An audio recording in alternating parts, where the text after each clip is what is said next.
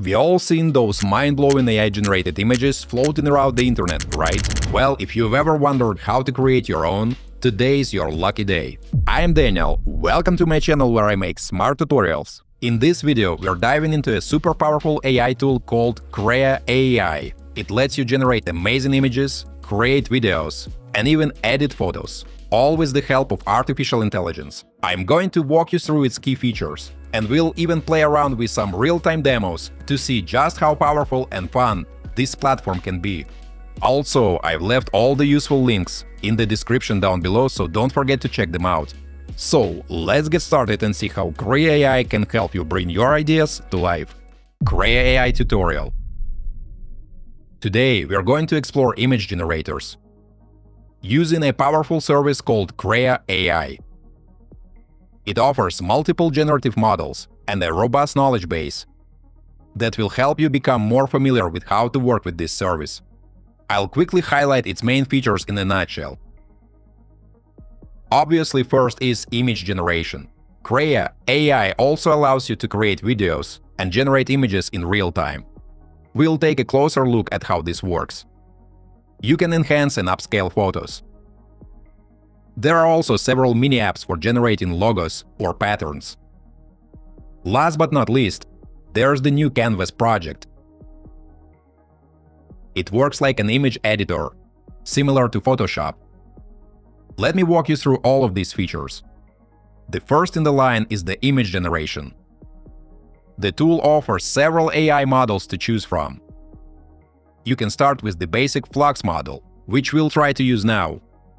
There are also Flux 1.1 Pro and 1.1 Pro Ultra, which offer more processing power. The last two available options are the versions of Ideogram 2.0 and 2.0 Turbo. Feel free to experiment with each model to see which works best for your needs. Let's come up with a prompt that we'll use in this demo. While you can use a random prompt generator, we'll create a custom one.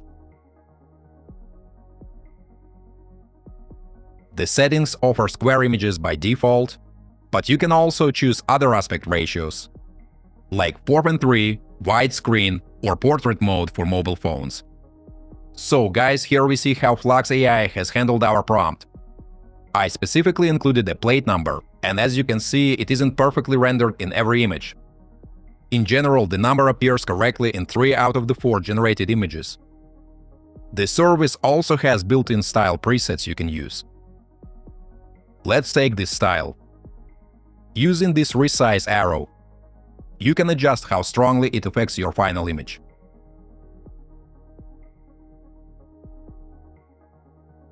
Here is the stylized generation that Krea AI offered us.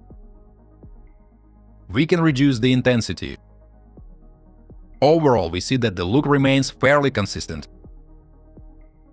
In one of the generated images, the registration number shows up on the side.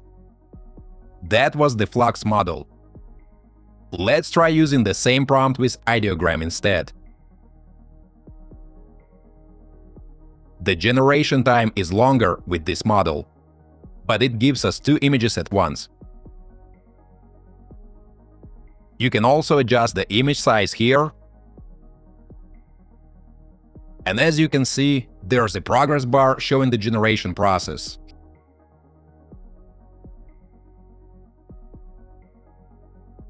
Here are the 2 generated images we've got. The number is almost correct, though we might want to remove the spaces from the prompt. Looking at how Ideogram interpreted our description, let's try stepping it up by switching to Ideogram Turbo and see if we get better results. Turbo generation took about as much time, but as we can see here, correcting the prompt and removing gaps actually helped, and the plate is generated correctly. Now let's test Flux 1.1 Pro.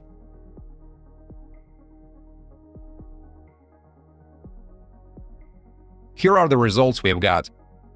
Notice that Flux has again displayed the number on the door, just like in our previous attempts. We'll also try out the Flux 1.1 Pro Ultra. The result looks pretty realistic, but Flux still places the number on the door. I'm going to download some of our generated images and move on to the next Krea AI tools. Mini apps. Here we can create a logo. We can see several generations available. For example, we can use the Apple logo or upload our own. Then we need to specify a prompt or choose a random one. Let's try generating a logo now. We can see how the Apple logo is embedded into the landscape. You can use this slider to generate a more realistic display of the logo. Let's take a look, guys.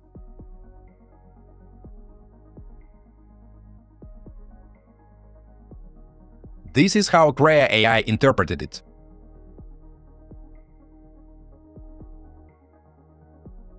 There's also a great tool called AI Patterns, which lets you choose a pattern. It's basically similar to working with a logo. For example, you can select a mask like this, or upload your own. I'll select this one and specify I want to see it as a tree. There are also custom settings here that let you increase how much your prompt affects the result.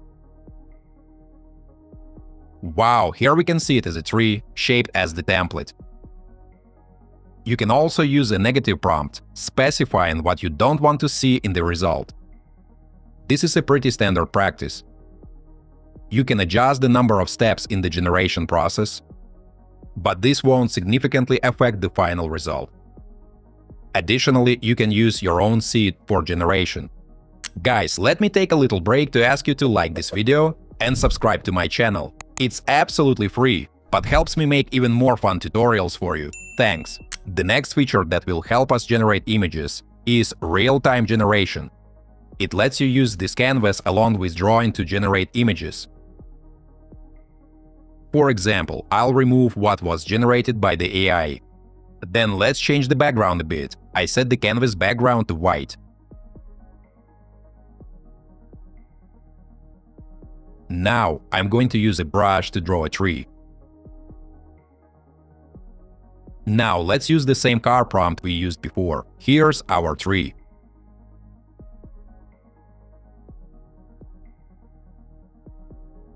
We can, for example, add more branches. Using the AI strength slider, we can also adjust the realism of the picture.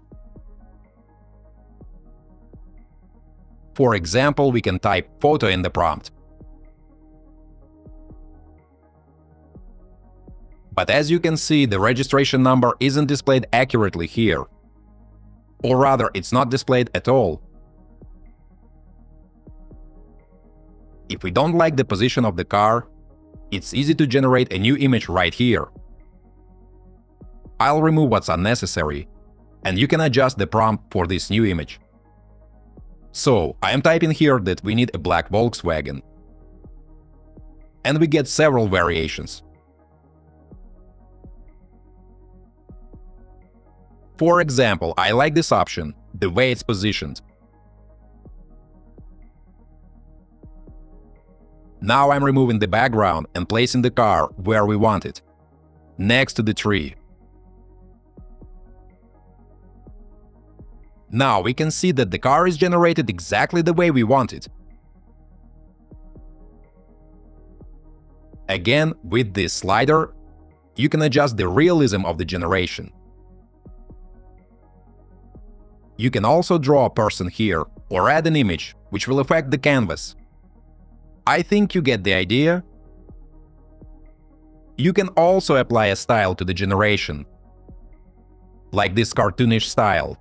As you can see, it looks pretty good.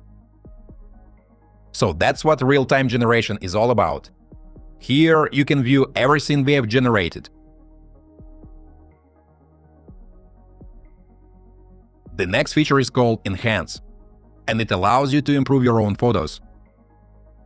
For example, I'll upload my photo, and here I can choose settings for how I want to enhance it. like doubling, quadrupling, or even increasing its resolution 8 times. Applying upscaling, or adding a prompt to make it more diverse. Let's try this feature. Wait for the enhancing process. And now we can see how this AI tool improves a low-quality photo. As you can see, the prompt generated here is similar to the photo we uploaded. Krea AI analyzed the image and created a prompt based on it. You can also increase the weirdness or add various details to make the result more interesting. I'm not going to change the prompt, just adjust the sliders and see how the AI will modify the photo. As you can see, the image becomes smoother and sharper. We can also try the clear glasses option. Switch it to sunglasses and see what the AI generates this time. Here's the result. The photo details are even sharper now. Unfortunately though, the AI didn't remove my glasses or add sunglasses. Still, as a photo enhancement tool, this feature is pretty functional. The next feature is train. This is where I can upload all my photos and train the AI to generate images with my face.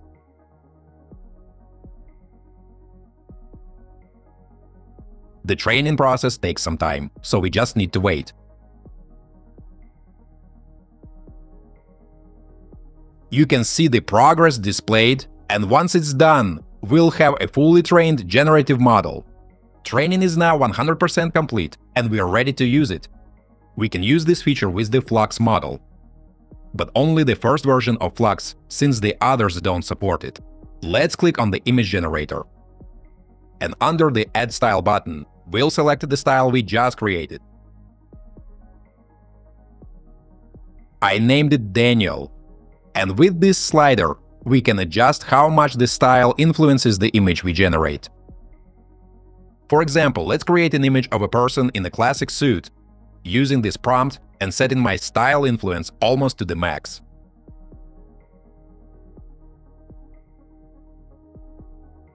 As you can see, Flux is generating the image, and honestly, the result is super realistic. It looks a lot like me.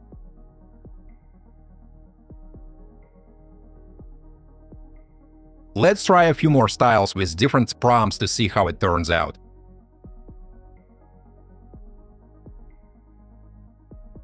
You can generate prompts using tools like ChatGPT or any other AI chatbot. As you can see, we've gotten some pretty decent results. Let's save one of these images and use it for future experiments with Krea.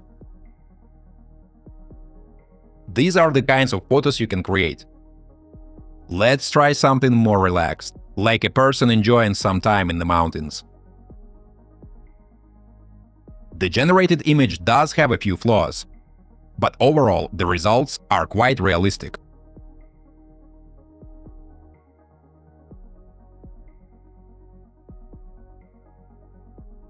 For example, in this image, the expression is a bit off, but the rest of the pictures look very lifelike.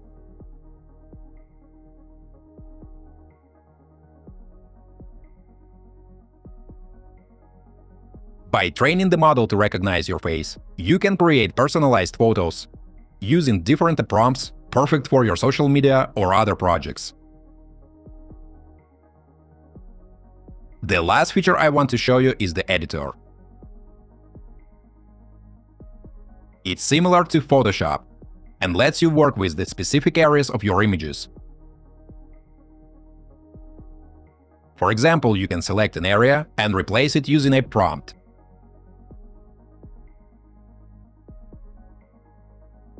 Let's say you want to remove a chair and replace it with a sofa. You can also crop out objects. For instance, I could remove this plant from the photo. Additionally, you can add new images to the current photo. Let's go ahead and generate what we requested. You can see the generator processes the selected areas, darkens them, and then makes the changes. Let's check out the final result.